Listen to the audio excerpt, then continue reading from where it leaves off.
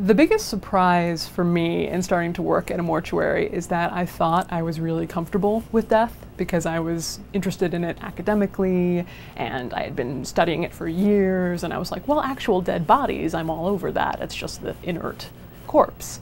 But when I actually got into working with it, the dead bodies were so powerful, and being around them was so just philosophically and emotionally more difficult than I thought it was. And that's kind of what alerted me to the fact that we're really distant from dead bodies in this country, and maybe we shouldn't be.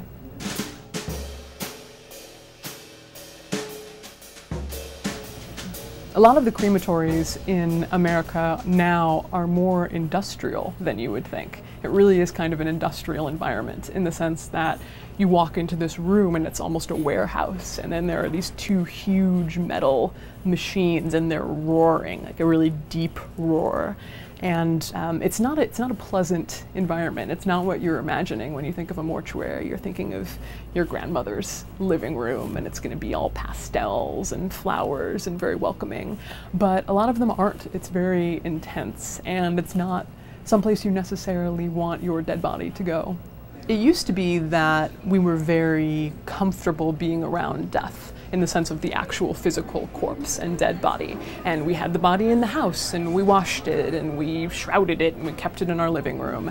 And then what happened is that we started to become, I guess, industrialized or sterilized in a lot of ways, in the medical industry, in the burgeoning funeral industry, and death really got taken out of the home and away from people and put back or put into the hands of people who were professionals, quote unquote.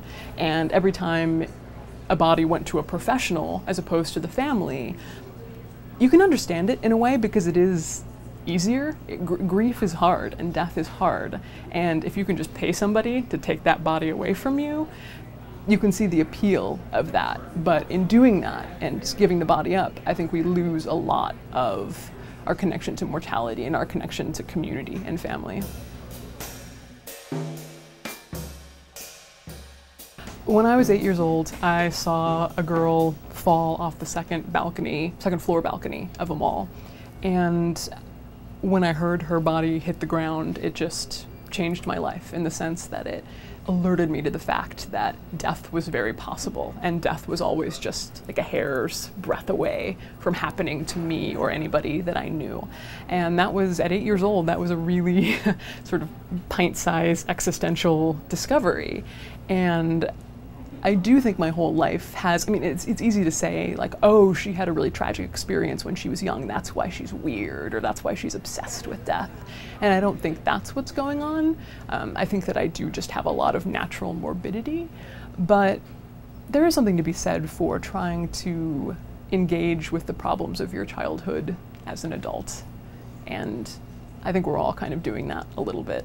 I was extremely worried all the time about death, and I tried to do things somehow negotiating with the universe to make sure that it didn't happen, like jumping over cracks and tapping my nose a certain amount of times, and pretty traditional OCD behaviors.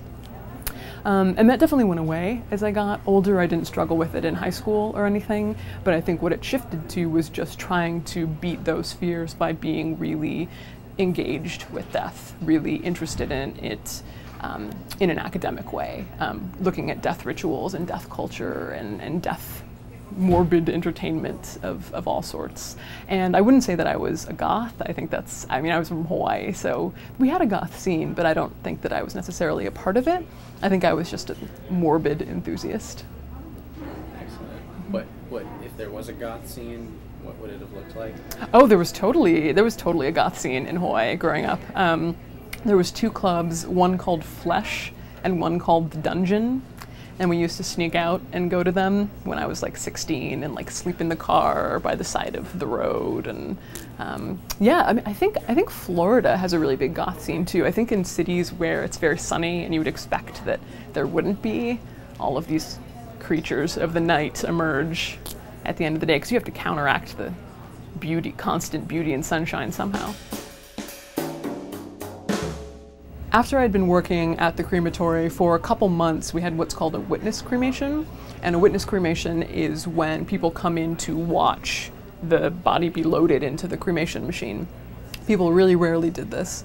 And we got one family that was a Chinese family, and we go into the crematory with them, and all of a sudden they start wailing and falling to the ground and beating the ground. And it is a practice in China to have hired mourners who sort of are there to jazz up the crowd, I guess, like Laker girls or something. But I don't know if they actually were hired mourners, because I don't know where they would get those in Oakland where I was working.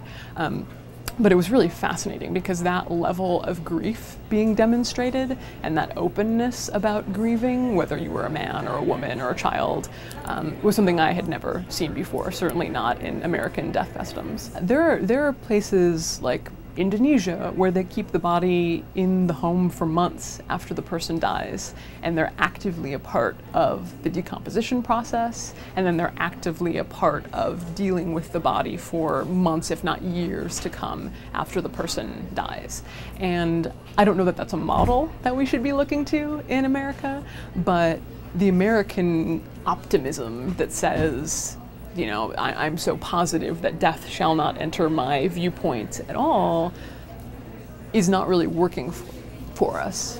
I think that if we can get families more involved, so the family feels like they're getting more out of the death experience, that's going to be a really good thing. And I'm not saying that people are going to give up on funeral directors altogether. That's never going to happen. That's my magical pipe dream, but that's not what's going to happen. People are going to become more involved, and I think that's going to happen, but I don't think funeral directors should feel threatened. I think they should find a way to work within this new paradigm and realize that they still have a place, but it's not going to be take the body away and hide it and shall not speak its name.